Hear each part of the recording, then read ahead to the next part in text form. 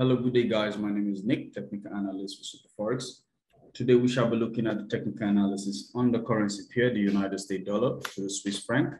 And as usual, we shall be talking about fundamental analysis before we move right down ahead to technical analysis, which is going to be purely what we'll be seeing on the chart.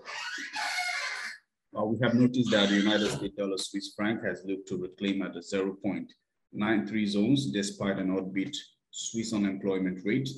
The USD CHF has surged higher despite an improvement in the Swiss unemployment rate, and a slim risk appetite of investors has favored a greenback against the Swiss franc. An aggressive interest rate hike in March US monetary policy action is gaining more traction, and the USD CHF pair is rallying higher despite an improvement in the monthly unemployment rate by the Swiss State Secretariat for Economic Affairs on Monday. The Swiss monthly unemployment rate landed at 2.2%, lower than the market consensus and prior print of 2.3%.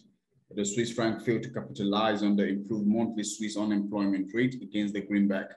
It is worth noting that USD CHF has been scaling high in March as the market participants have preferred the greenback against the Swiss franc in the ongoing geopolitical tensions, and the escalation in the Russia-Ukraine war has put the market in a slim risk appetite of investors has pushed them to shift their funds into safe haven assets. So meanwhile, the United States dollar index, the XY, is surging higher on expectations of a 50 basis point BPS interest rate hike in March monetary policy meeting, although the Federal Reserve Chair Jerome Powell in his latest testimony underpinned a 25 BPS rate hike, but kept the door open for more tightening policy. The odds advocating the Fed's 0.50 rate hike in March remained firmer, recently at 94% for CME's Fed Watch 2, while the 10-year US Treasury yields jumped 3.18% on Monday amid rising odds of an aggressive interest rate policy by the Fed. This week, the US inflation numbers will hog the limelight.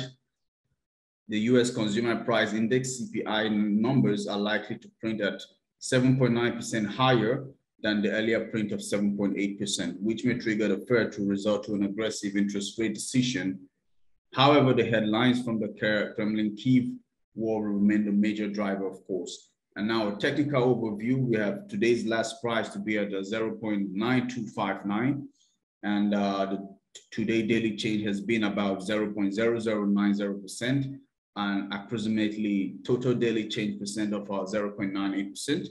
And today daily open has been at 0.9169. We have our daily SMA or daily SMA 20, daily SMA 50, daily SMA 100, and daily SMA 200, respectively at 0.291, 0.9219, and also 0.9201, also 0.9207, and 0.9188.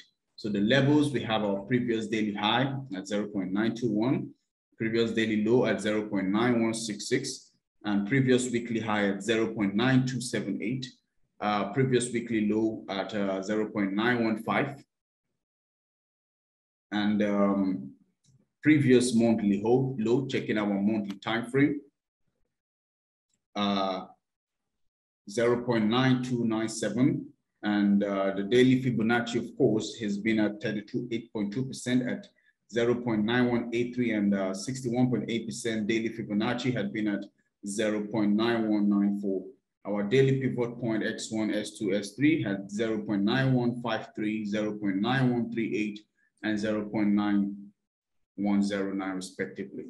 Now, a move for the upside for the United States dollar Swiss franc is what is possibly in the books, because we have seen a decline in recent days, and a healthy change of the trend is most likely what's in the books. So if we're to make an entry point for United States dollar Swiss franc at the current market zone of 0.92509, with this most recent candle making a retracement, and we are looking most likely to the top side at 0.92918, and putting our stop loss somewhere at 0.92272, and letting the trade to extend up to this point, the first TP at 0.92939, and maybe an extension to the upside at the 0.93 zones. we should be racking nothing less than 40 to 50 pips plus from this trade, which is good money, of course. So that's our technical analysis on today's currency pair, the United States dollar to the Swiss franc. Hello, good day, guys. Now back to our commodity pair for the week. We'll be taking a look at Boeing, and we have noticed that the Boeing company has been declining for days, and Boeing Co said on Monday it is suspended buying titanium from Russia, while its European rival Airbus continues to use supplies from the nation that hosts the world's largest supply of the commodity, VSPMO to AVISMA. The US plane maker said it had substantial inventory of the metal and prices in aerospace for its strength relative to its weight and its compatibility with the latest generation of carbon fiber. Now, long distance passenger jets, we have suspended purchasing titanium from Russia. Our inventory and diversity of titanium sources provides sufficient supply for airplane production. Boeing NYSE said in an email statement that the suspension was reported earlier by the Wall Street Journal.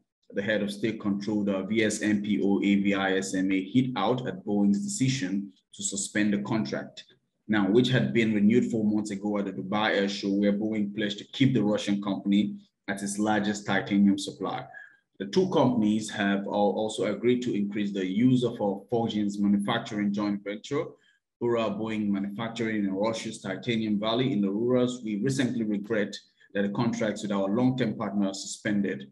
VSMPO AVISM Chief Executive Dmitry Osnipov said in an emailed statement on Monday. We are now reorienting our sales policy to other markets, he said, adding that the company had prepared for such an outcome for several months.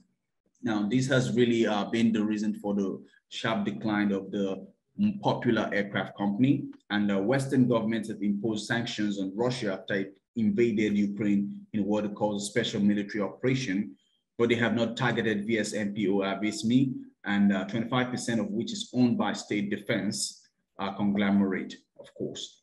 Now, what to expect from this? We are looking out for a sharp decline, even more down to the downside. It had been at 168, but now we are looking for an extension, checking out our daily time frame.